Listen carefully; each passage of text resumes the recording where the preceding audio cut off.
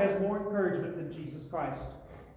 Nobody can encourage you more than He. Nobody can encourage you more than the living God. The second possibility of what can happen.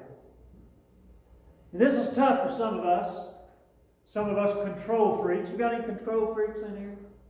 All right, good. I understand that. I relate.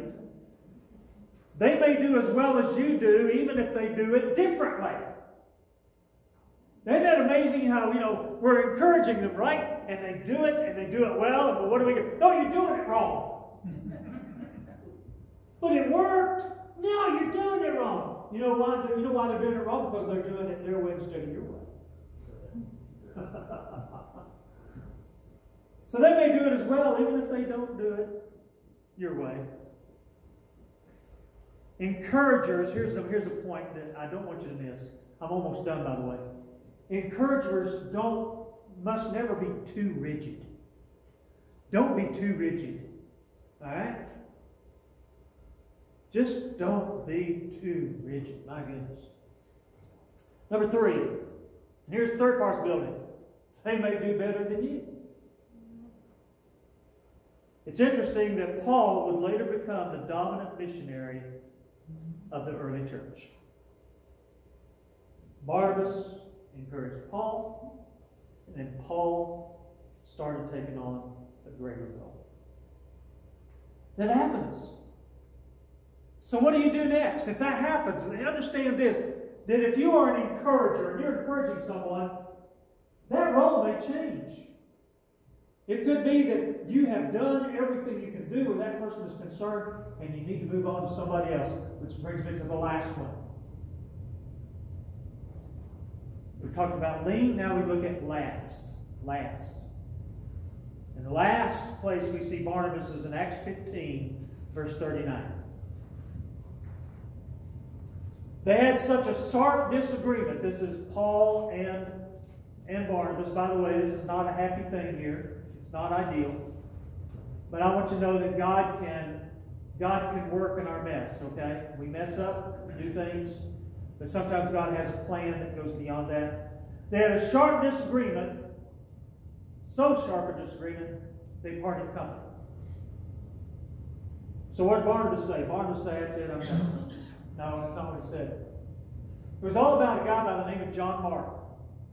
And Barnabas, true to himself, saw something in John Mark that Paul didn't see in John Mark. He saw something in Paul that the church didn't see. Now he sees something in John Mark that Paul doesn't see.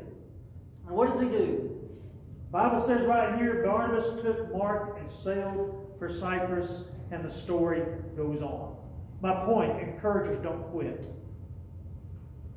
If a door closes here, over here, you go find an open one over there. When Barnabas' work with Paul ended, he took Mark under his wing. And what happened? What happened to us? Mark ended up writing a gospel. What else? Mark eventually, this is crazy, but Mark ended up being for Paul what Barnabas used to be. Mark became an encourager to Paul. What did he say at one point to Timothy? He said, "Timothy, oh yeah, bring Mark with you. Or he's good for me." So there's just a few examples, just not all of them, but just a few examples of being an encourager. I don't want you can walk out of here looking for encouragement, that's fine. We all need encouragement.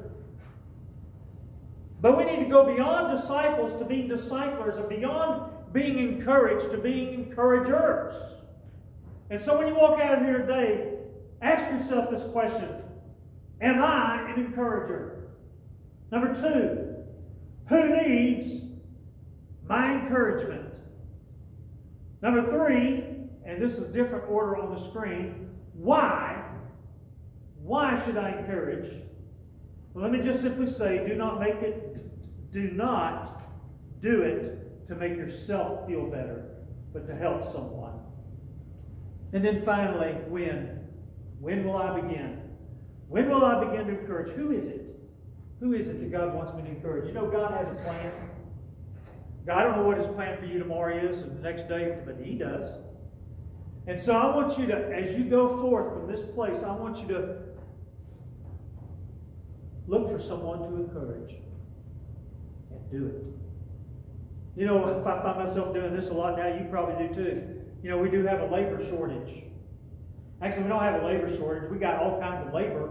We just don't have anybody to do it. You know, nobody wants to work anymore, it seems like. And we go into places and it's long wait, empty shelves and all this kind of... Why? Because they can't find enough people to work. I do not complain to the manager. I do not complain to the employees when I have to wait a long time in line or if something's not right. You know why? Because they don't need the discouragement. They're working. I will go up to somebody when I'm unhappy, and I don't care what it is. I'll go up there and say, you know what? Thank you for working. Thank you for being here. I remember when COVID first hit, you couldn't go in anywhere to eat. It was all drive-thrus. I drove to McDonald's one day, and I got my order, and I said, thank you for being here. Thank you for being here. I wanted my Big Mac. Thank you for being here. It doesn't take much, folks. Who will you encourage? In church? Church. Finally, Hebrews 10, 23 through 25 says this. Let us hold unswervingly to the hope we profess, for he who promised is faithful. And let us consider how we may spur one another on toward love and good deeds. Let us not give up meeting together as some are in the habit of doing, but let us encourage one another. And all the more as you see the day approaching. You say, well, why should I come to church today? I'll tell you why. If for no other reason. It encourages me when you come. And there may be somebody else that it encourages when they see you here. Because you might be the person that day that God will use and say, hey, they're hurting. Encourage them. They have a need. Pray with them. Everybody say, encourager. Encourager. Now count yourselves encouraged to be encouragers. Let's stand.